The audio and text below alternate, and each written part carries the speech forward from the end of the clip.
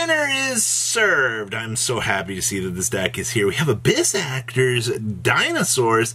Alright, I'm kind of digging what's present for today.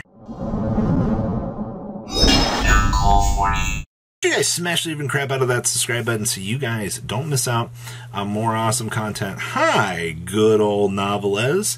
So you guys love getting the chance to serve up your opponents on the brand new ideas, right? Well, this deck showcases some of the finer things that you can actually do. And the first thing I want to point out down here is yield final attack orders. Yes. All face-up monsters on the field go to attack mode, and their battle positions cannot be changed.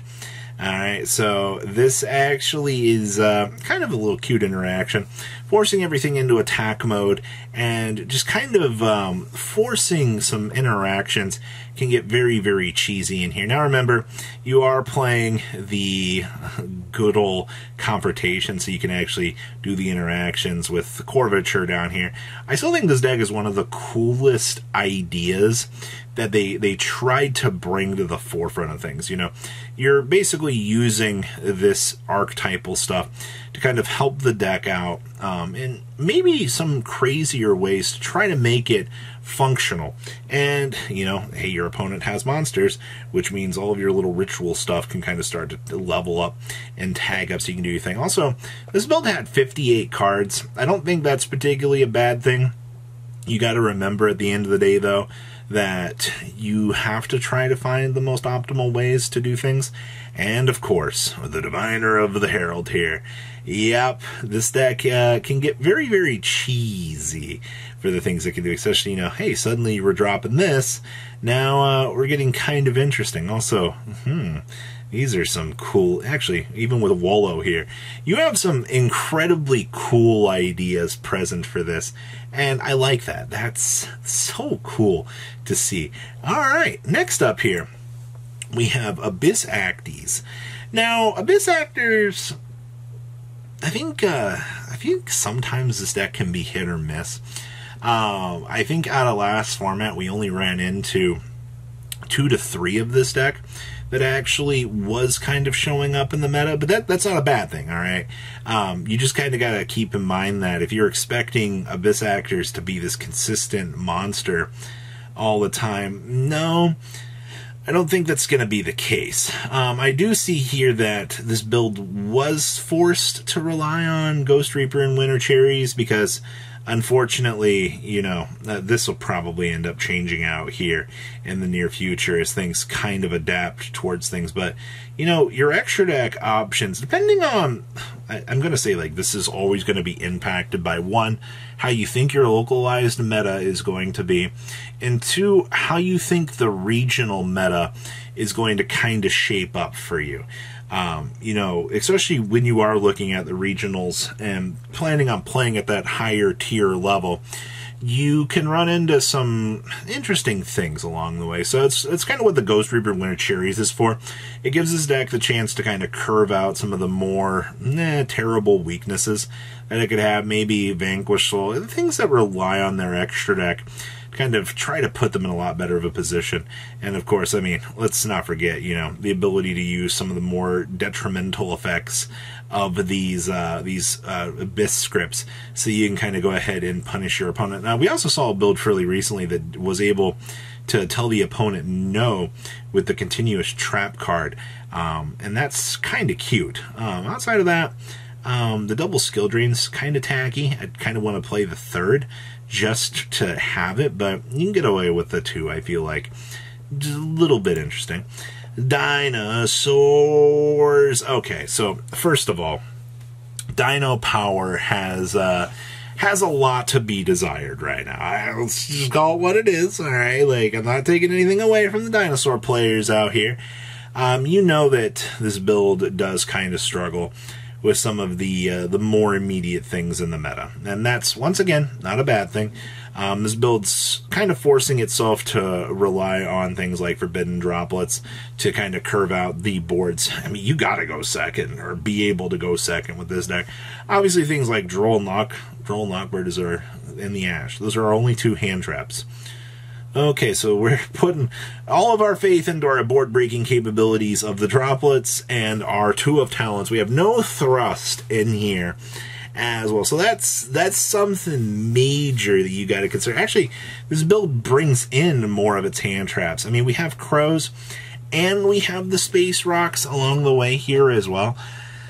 You know, you got a little bit of room, I guess, to decide how you want to explore this, but I don't know. This feels a little bit weak, you know. I don't know. We'll have to wait and see. I think the dinosaurs do have a good potential for the meta. It's just people got to figure out how they want to change things up. Dinosaurs are always going to rely on their tech choices. I mean, obviously the Fire Opalhead versus the Frozosaurus is one of the relatively newer choices that I feel like we end up seeing in modern era. But, okay, you know, it just comes down to where are we going to go from here? How will we evolve? And so forth. Also, now this deck has 2 Pankratops. That's kind of a scary thing. They could already bring it off of the double evolution pill. Now they can sack you with 2. Alright, so that's it's going to be something I can't wait to lose to. Next up here we have the Buster Blader good stuff. Now this actually caught my attention because Buster Blader Dragon Link has been very, very quiet. It's not exactly a huge trendsetter out here, but I saw a Zodiac match, excuse me, yeah, no, it was a Kong's Cards match, actually, a while back, where we saw the Buster Lock tear through an opponent here. Yeah, this Buster Blader right here, the Dragon Destroyer Swordsman, actually is a threatening card. Who would have guessed? I also see that we're playing one of the Grand Tusk Dragon on normal special, target up to 2 other cards on the field, destroy them, and this thing gets 600 attack for each. Okay, so you get some actual pretty good value off of this guy. Also, it is a level 8, and hey, that does work on special. So that's actually pretty important here. I also see that we are playing an Amorphage Goliath. Oh boy, neither player can special summon from their extra decks except for Amorphage monsters. You know, maybe someday that will be relevant, but for now you look at that and you're like, oh yeah, soft locking. Yeah, that's pretty good. You know, once again, you come down to this point, you're like, your opponent cannot. Alright, absolutely beautiful. Outside of that, siding your talents, no thrust in this. The Drolls are pushed down here to the side. You're playing 47 as well. Once again, 47 is fine for this deck. You don't really see a lot of major changes, but okay. And also, since you are playing a base Dragon Link package, you can see this deck kind of get the chance to take advantage of, well, the multitude of broken things that you would not normally get to see, but good boss monster, Goldberg. Alright, well, what else do we have back here? We have Cyber Dragons. What in the world? Where'd this come from? So, we're playing 2 copies of the Cyber Pharos. So, you can special summon this by attributing a machine monster. Sure. Once returned during our main phase, we can fusion summon a machine fusion monster from our extra deck using monsters from our hand and or field as material. Sure. When a fusion monster controls is destroyed by battle, we can banish this card from our graveyard to add a power bond from our deck to our hand. Oh.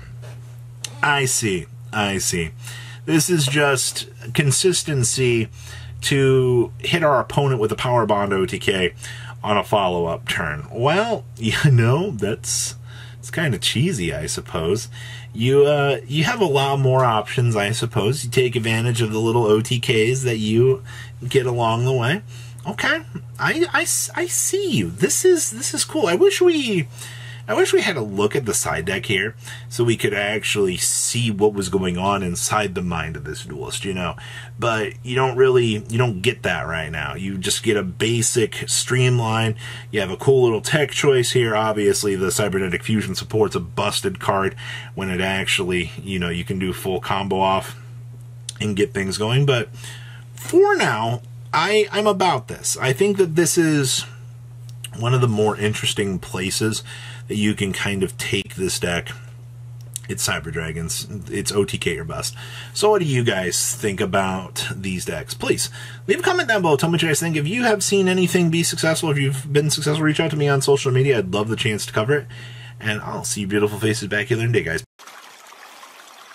patrons. Thank you.